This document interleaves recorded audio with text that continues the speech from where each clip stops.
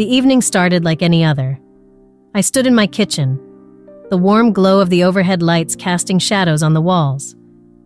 I was preparing dinner, the comforting aroma of garlic and herbs filling the air. But tonight, instead of the usual quiet, I had company. Jake, Mark's son, was there to help with some renovations around the house. His presence changed everything. "Do you need a hand with that?" Jake asked, leaning against the counter, his eyes sparkling with mischief.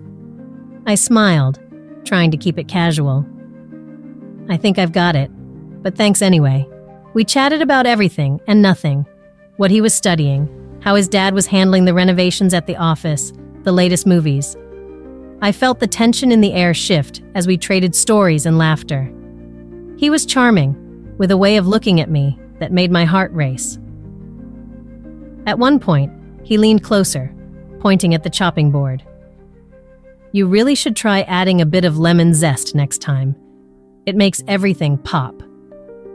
His voice was low, and I could smell the faint hint of cologne mixed with the sawdust from his work. "Really? I'll keep that in mind," I replied, trying to focus on my task, but I couldn't ignore the heat rising in my cheeks. As the conversation flowed, I noticed how our words danced around unspoken feelings. There was a moment when our eyes locked, and I felt a spark, a connection that sent a jolt through me. My mind raced. Was I really feeling this way? This was wrong. Jake was not just Mark's son. He was the embodiment of temptation, and I was on the edge of a dangerous cliff. "Clara, can I ask you something?" He broke the tension, and I held my breath. "Sure. Do you think we ever really know what we want?" The question hung in the air, thick with meaning. I could feel my heart pounding in my chest. "I guess it depends on what you're willing to risk," I answered, my voice barely above a whisper. Jake stepped closer, and I felt a rush of emotions flooding over me. Every logical thought I had flew out the window. I grappled with my attraction to him, feeling something deep within me awaken. It was thrilling and terrifying at the same time. "Sometimes, it feels like we're just waiting for something to happen, doesn't it?" he said, his gaze steady on mine. I swallowed hard, aware that every word we exchanged was drawing us closer to a line that shouldn't be crossed. "Yeah, sometimes." Then, in a moment of reckless abandon, I made a choice. I took a step forward, closing the distance between us. I could feel the warmth radiating off him, and before I knew it, my lips brushed against his in a soft, fleeting kiss. The world around us seemed to vanish. What had I just done? I pulled back, panic flooding my senses as I searched his eyes for regret. Instead, I found longing mirrored in his gaze. "Clara," he breathed, his voice low and filled with surprise. I shouldn't have done that," I stammered, my heart racing. "Maybe not, but it felt right in the moment," he replied, stepping back as if the air between us had suddenly become charged. My head spun with guilt and desire, the weight of my actions crashing down on me. I had crossed a line, and now there was no turning back. As I stood there, the reality of my impulsive act settled in, leaving a bitter taste in my mouth. What would this mean for my marriage? For my family? I forced a smile, trying to mask the turmoil within me. Let's just forget this happened, okay? But the unspoken desires lingered in the air, a silent promise of what could be. I couldn't shake the feeling that this was just the beginning, and I was standing on the edge of something far darker than I could ever have imagined. The morning light spilled into my kitchen, warm and bright, but I felt anything but. The events of the previous evening played over and over in my mind, like a broken record. I poured a cup of coffee, the rich aroma filling the air, but it did little to settle the storm inside me. Guilt wrapped around my heart, squeezing tighter every time I pictured Jake's face, those piercing blue eyes that seemed to see right through me. "Clara, are you okay?" Mark's voice broke through my thoughts, pulling me back to reality. He stood in the doorway, his brow furrowed with concern. "Yeah, just a little tired," I replied, forcing a smile that felt like a mask. "I didn't sleep well." Mark nodded, though I could see his worry lingering. "You've been distant lately. Is there something on your mind?" I shook my head, the words stuck in my throat. I could not tell him the truth. The thought of confessing my feelings for Jake felt like standing on the edge of a cliff, ready to jump into the unknown. "No, really, just work has been hectic." He sighed, his shoulders dropping slightly. "I understand.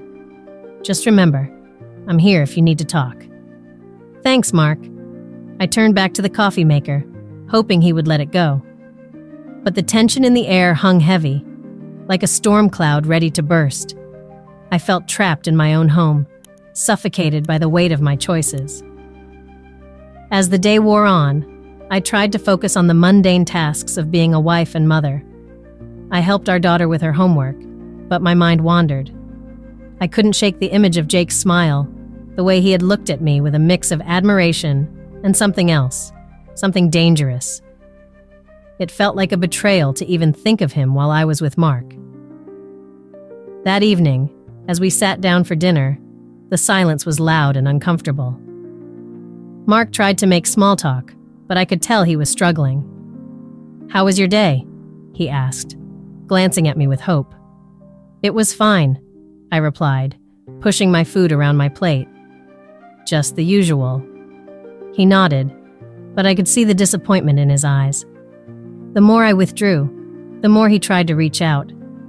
Yet every time he came closer, I felt myself pulling away, like I was caught in a tug-of-war between my heart and my mind. After dinner, I escaped to the living room, hoping to find solace in a book.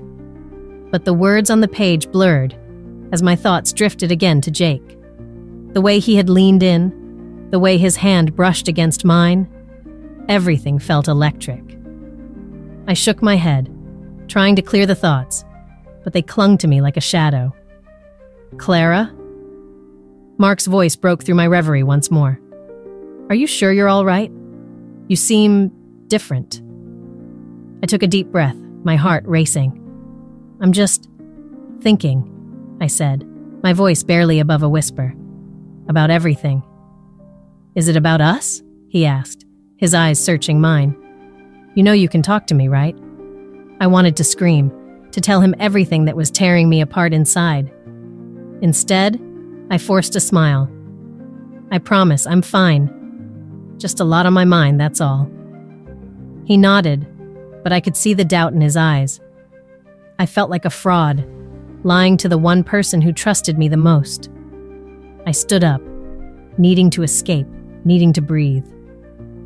"I think I need some air," I said, rushing out to the porch. Outside, the cool night air hit my face, and I closed my eyes, trying to gather my thoughts.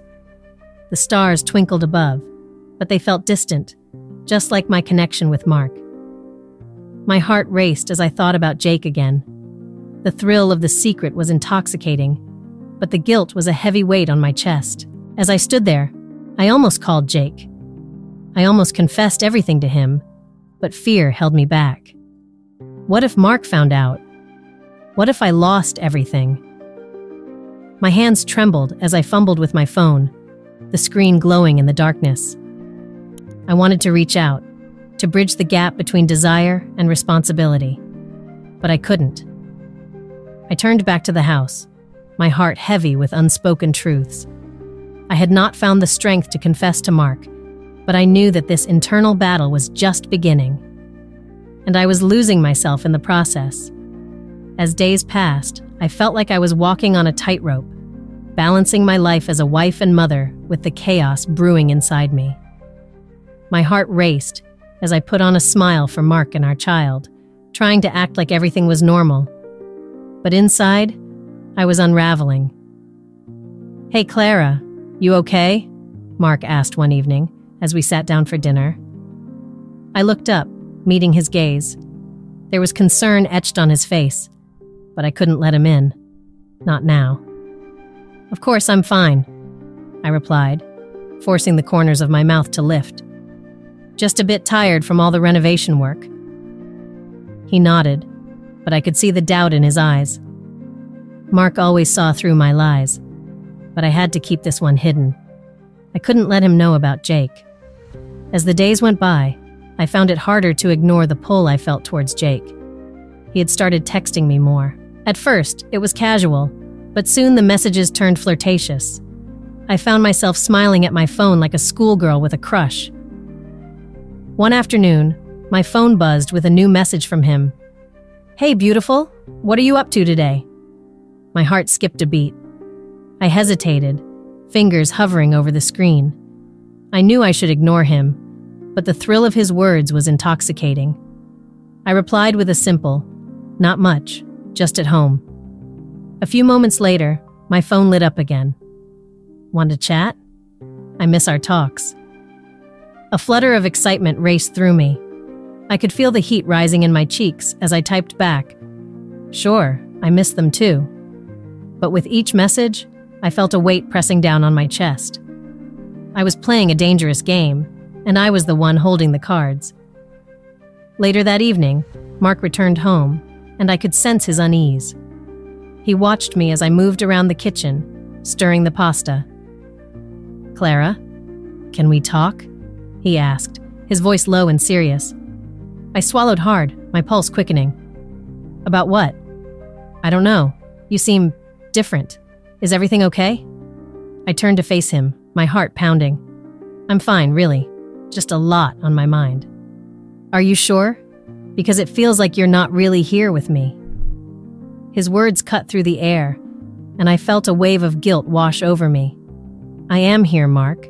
I promise," I insisted, trying to sound convincing. But deep down, I was terrified he would uncover the truth. As the evening dragged on, I could feel the tension rising between us. Every time I glanced at my phone, I half expected to see a message from Jake. My heart raced at the thought, and I couldn't shake the feeling that I was standing on the edge of an abyss, ready to fall. Just as I was lost in my thoughts, my phone buzzed again. I picked it up, and my breath caught in my throat. It was Jake. "Can't stop thinking about you. Let's meet up?" A mix of excitement and dread washed over me. My fingers trembled as I typed back, "Where?" "Just a little cafe down the street. It'll be fun." I hesitated, feeling the weight of my choices pressing down on me. I knew I shouldn't go. I should tell him it was a bad idea, but the thrill of his invitation was too much to resist. "Okay," I replied, my heart pounding. As I put my phone down, I noticed Mark watching me closely. My stomach twisted with fear. Would he sense something was off? "Clara, you're not hiding something from me, are you?" he asked, his voice laced with concern. I shook my head, desperate to convince him. "No, I promise, just trying to keep everything together." But as I looked into his eyes, I felt a pang of regret. I was lying to the person who loved me most. And for what? A fleeting thrill. As I lay in bed that night, I stared at the ceiling, knowing I was teetering on the edge of chaos. Jake was pulling me into a dangerous game, and I was losing control. What would happen next? Would I be able to keep my life intact? Or was I about to tumble into the abyss? I stood in front of the bathroom mirror, staring at my reflection. The dim light made my skin look pale, and the shadows under my eyes told the story of sleepless nights filled with guilt and confusion. I had made a decision that would change everything. I was going to meet Jake again. I convinced myself that I could control the situation, that I could keep my emotions in check. But deep down, I knew I was walking a dangerous path. "Clara, are you ready?" Mark called from the living room, interrupting my thoughts. His voice was filled with warmth, a reminder of the life we built together. I took a deep breath, plastered on a smile, and stepped out of the bathroom. "Just finishing up," I replied, forcing a light tone. I didn't want him to see the storm brewing inside me. Mark looked up from his phone, giving me a quick smile. I felt a pang of guilt hit my chest. "Do you want to watch a movie tonight? Maybe something light?" he asked, his eyes hopeful. "Sure, that sounds nice," I said, trying to sound enthusiastic. But my mind was already elsewhere, counting down the minutes until I could slip away to meet Jake. As the evening wore on, I felt the weight of my decision pressing down on me. Mark and I settled on the couch, popcorn in hand, but I couldn't focus on the movie. All I could think about was Jake and the thrill of our last encounter. The tension between us had ignited something I was struggling to control. I glanced at Mark, his laughter filling the room, and felt a rush of guilt wash over me. How could I betray him like this? When the clock struck 9, I excused myself, claiming I needed to run an errand. Mark raised an eyebrow but nodded, trusting me. I felt a mix of freedom and dread as I drove to the cafe where we had agreed to meet. My heart raced with anticipation as I pulled into the parking lot. Jake was already there, leaning against his car, a confident grin on his face. "Hey, Clara," he said, his voice smooth and inviting. "I'm glad you came." "Me too," I replied, trying to sound casual despite the butterflies in my stomach. We walked into the cafe together, and I could feel the tension building between us. I knew this was a mistake, yet I was powerless to turn back.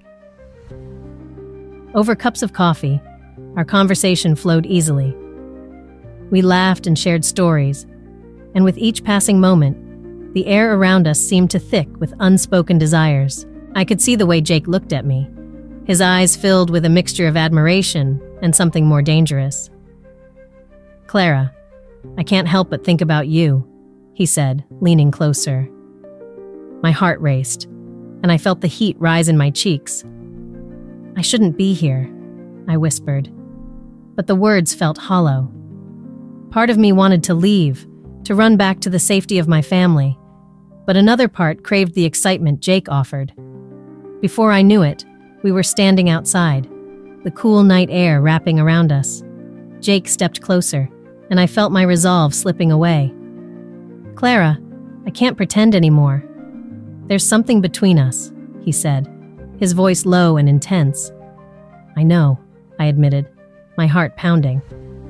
In that moment, I felt a rush of desire that overwhelmed my better judgment.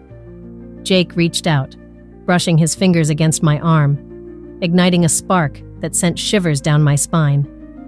And then, in a moment that felt both thrilling and terrifying, he kissed me.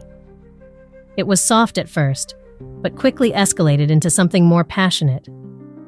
My mind screamed for me to stop, but my body betrayed me, leaning into him, deepening the kiss.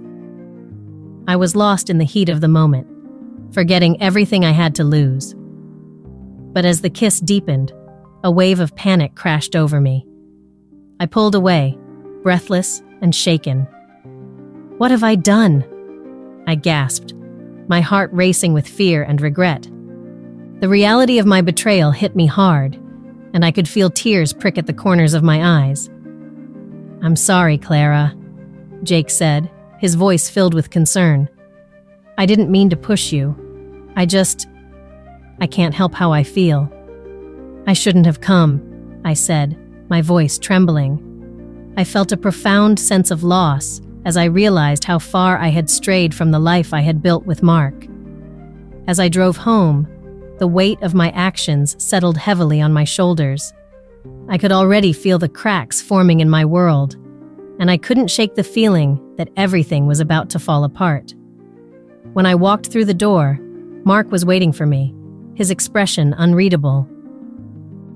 "Clara, I need to talk to you," he said, a hint of worry in his voice. My heart sank. I knew I was on the brink of exposure, and despair washed over me like a tidal wave. The days dragged on like a thick fog hanging over me. Mark's suspicions grew, and I felt the weight of my guilt pressing down on my chest. Every day, I woke up and put on my mask, pretending everything was fine. But inside, I was a storm. My stomach twisted in knots, and I struggled to focus on the little things, like breakfast with my family or helping my child with homework. "Mom, are you okay?" my daughter Lily asked one morning. Her big brown eyes searched mine for answers. I forced a smile, but it felt like a lie. "I'm just a little tired, sweetie. You know how it is." She nodded, but I could see the worry etched on her face. As the days went by, I tried to put distance between Jake and me. I thought if I ignored him long enough, the pull of our connection would fade. But the truth was, it only grew stronger. I found myself staring at my phone, willing it to buzz with a message from him. I wanted to be strong, to turn away from this road I had chosen, but my heart betrayed me. One evening, after a long day, I sat on the couch in our living room, feeling the weight of my decisions press down on me. Mark walked in, his face tired from work. He looked at me, and I could see the concern in his eyes. "Clara, you've been distant lately. Is something bothering you?" I swallowed hard. The words danced on my tongue, begging to be spoken, but I couldn't bring myself to confess. "I'm just stressed, Mark. You know how work has been." He nodded, but I could tell he wasn't convinced. That night, I tossed and turned in bed, my mind racing. I thought about Jake and the moments we shared, how alive I felt with him. But then I thought about Mark and Lily. I loved them both, and yet, I was tearing our lives apart. I could hear Mark's soft breathing next to me, and a wave of guilt washed over me. I couldn't let this continue. A few days later, Jake texted me again. "Hey, can we talk? I miss you." My heart raced at the message. Part of me wanted to reply, to feel that thrill again, but another part of me screamed to stop. I stared at the screen, my fingers hovering over the keyboard, torn between desire and responsibility. I took a deep breath and typed back, "I can't. We need to stop this." I hit send, but my heart sank as I realized how empty I felt. I wanted to be strong, but the truth was, I was caught in a painful cycle of longing and regret. Later that day, Lily and I were baking cookies together. The sweet smell filled the kitchen, but I couldn't shake the feeling of dread. She giggled as she rolled the dough, and I tried to focus on her laughter. But every laugh felt like a reminder of how I was failing her as a mother. "Mom, is something wrong?" she asked again, her voice softening. I looked at her, and the tears I had been holding back threatened to spill over. "No, honey, I'm just thinking too much." That evening, as I tucked Lily into bed, I felt the weight of my choices crushing me. I sat by her side, running my fingers through her hair. "You know you can always talk to me, right?" she said, her eyes heavy with sleep. "I know, sweetie," I whispered, my heart aching. I wanted to be honest with her, but how could I, when I couldn't even be honest with myself? As I climbed into bed that night, I felt a sense of desperation. I had to tell Mark the truth. I had to come clean. But as I lay there, staring at the ceiling, fear paralyzed me. What if he couldn't forgive me? What if everything fell apart? The next morning, I woke up with a heavy heart. I looked at Mark as he sipped his coffee, a sense of dread filling my chest. I knew I had to say something, but the words caught in my throat. Deep down, I felt a flicker of hope. Maybe this was the moment for honesty. But I hesitated, caught between fear and the need for truth. "Clara?" Mark's voice pulled me from my thoughts. "Are you all right? You seem so far away." I took a deep breath, feeling the weight of the world on my shoulders. I need to talk to you about something important." His expression shifted, concern growing in his eyes. "What is it?" I opened my mouth to speak, but the words tangled in my mind. I was standing on the edge of a cliff, ready to jump, but terrified of the fall. The day had finally come when I could no longer hide from the truth.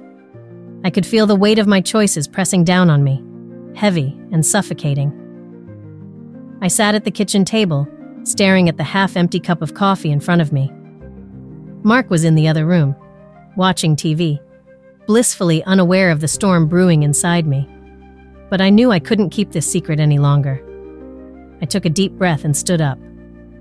My heart raced as I walked toward the living room. The sound of the television faded away as I approached him.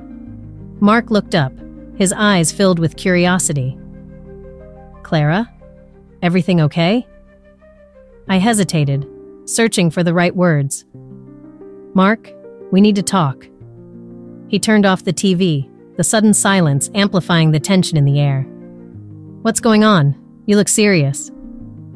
I took another deep breath, my hands trembling slightly. "It's about me. About us." I looked into his eyes, searching for some sign of understanding. "I've made a terrible mistake." Mark's expression shifted from concern to confusion. "What do you mean? What mistake?" I swallowed hard, the words feeling like stones in my throat. "I've been unfaithful." The confession hung in the air like a thick fog, suffocating and heavy. His face fell, and I watched as a mix of emotions crossed his features: shock, anger, and hurt. "What? Clara, how could you?" His voice was low, trembling with disbelief. "I didn't mean for it to happen," I whispered, tears welling in my eyes. "It was Jake. I didn't plan it. I just got caught up in something I thought I could control." Mark stood up, pacing the room as he tried to process my words. "You thought you could control it? You thought it was okay?" His voice rose, filled with pain. "What about our family? What about me?" "I know I've hurt you," I said, my voice cracking. "I can't change what I did, but I need you to know that this wasn't about you. It was my weakness, my choices." He stopped and faced me, his eyes searching mine for some semblance of truth. "Do you even understand what you've done? You've betrayed our trust, Clara. How can I ever look at you the same way?" "I don't expect you to forgive me right away," I said, tears spilling down my cheeks. "I just want to be honest with you. I can't keep lying. I love you, Mark. I love our life, and I'm so sorry for putting it all at risk." Mark's expression softened slightly, but the hurt was still there. "Do you think saying sorry makes it all better? Do you think I can just forget?" "No, I don't expect you to forget," I replied, my voice trembling. "But I want to work through this. I want to understand why I did it and how we can fix what's broken. I want to fight for us." He looked away, running a hand through his hair in frustration. "I don't know if I can do that. I don't know if I can trust you again." "I understand," I said, desperation creeping into my voice. "But please, can we at least talk about it? I want to hear how you feel, what you need." Mark took a deep breath, his shoulders slumping slightly as he sat back down. "I don't even know where to start. I feel so lost right now." "I'm lost too," I admitted, sitting across from him, "but I want to find our way back together.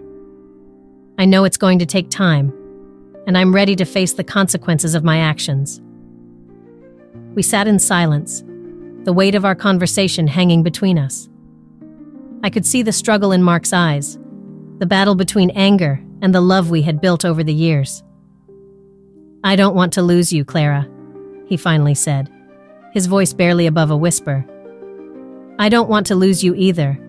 I'll do whatever it takes to show you that I can be better," I promised, feeling a flicker of hope amidst the despair. As the conversation unfolded, I realized that this was the beginning of something new, a chance to rebuild what had been broken. The road ahead would be difficult, but if we faced it together, perhaps we could find redemption. Share this story if you believe that love can conquer even the toughest challenges. Leave a comment about a moment when honesty changed your relationship, and subscribe for more heartfelt stories like this one.